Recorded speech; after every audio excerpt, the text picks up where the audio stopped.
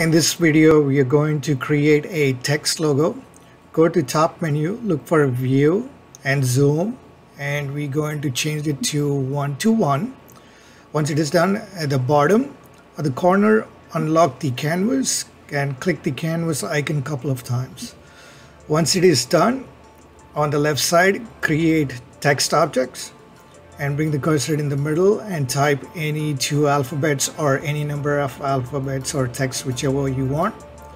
I'm going to do 2, and then I'm going to select tool, select that and increase the size of the letters. And I'm going to do the same for the second alphabet as well, adjust the size. Once these two texts are done, bring them to whichever position you want. Once both of these texts are adjusted at the position, go to the top, select them and change the objects to path. Now once it is done, we're going to create a circle on the left side. Click the circle and ellipsis and make sure the size of the ellipsis is a little bit smaller than the text. On the right side, we're going to do fill and stroke, and we're going to adjust the width of the stroke, reduce the width. Once it's done, we're going to change the color. I know the shortcut key for the is black, which is 000. Once it is done, use the select tool and click on the circle a couple of times till you see the plus sign in the middle, and bring that plus sign all the way to the corner and drag it all the way to the right side corner. And on the right side, you're going to click transform, and we're going to give an angle to this. Right now it's going to be 20 degrees, so every second circle will be 20 degrees to the previous one. Control D will generate a duplicate and click apply. Control D and apply. Do it a couple of times till to create all these circles.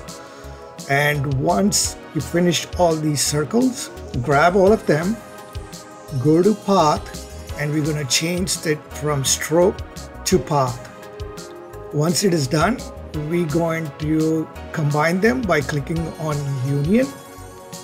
And once your union is done, we're going to bring all that circle as one and place it on top of the letters.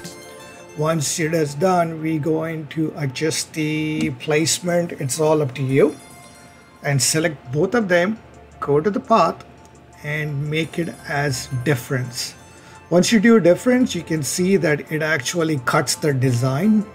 And select these two letters and bring it to the center.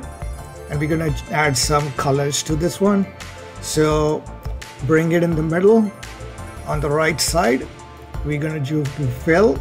Once in the fill, you will see a linear gradient on the right side. Before that, we're going to add some background color and click on the linear gradient. And at the bottom, you will see edit gradient. Click that, you will see a horizontal bar come between the text. And all the way to the left side, you will see a small square. Select that square, bring it all the way up. It changes the direction of the gradient. And at the bottom, you will see a red dot. Select that circle and bring it all the way to the bottom. What you basically did is you changed the linear gradient from left to right and to bottom to top. I mean top to bottom.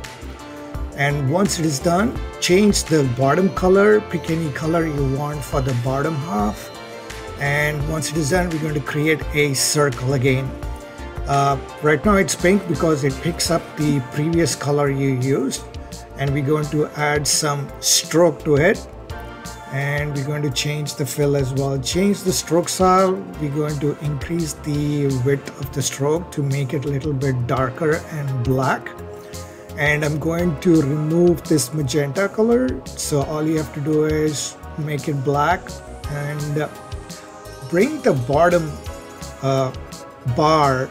If you see it, if I can drag it all the way to the left side, you will see it. There should be a no fill for the circle. And if you see that X mark, when you click on that, it removes the color of the circle. Bring the circle on top of the letters, and it's right now smaller. Adjust the size so that it fits whichever text you're using, and make the text in the middle and the circle will right behind it. Once it is done, we're going to adjust the size of it. Once the size is done, we're going to add some stroke style for it. I'm going to increase just a little bit of the width of the stroke style. Currently it is a little bit smaller for me, so I'm going to increase it, and then I'm going to change the color of the stroke right now. Currently it is black. I'll pick whatever color I want. Once the stroke, whichever color is perfect for you, we're going to add some fill to it.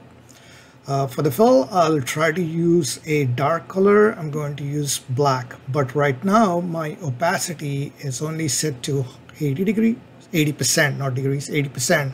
I'm going to bring it all the way to 100. And what I'm going to do is I'm going to bring the circle to the back and text to the front.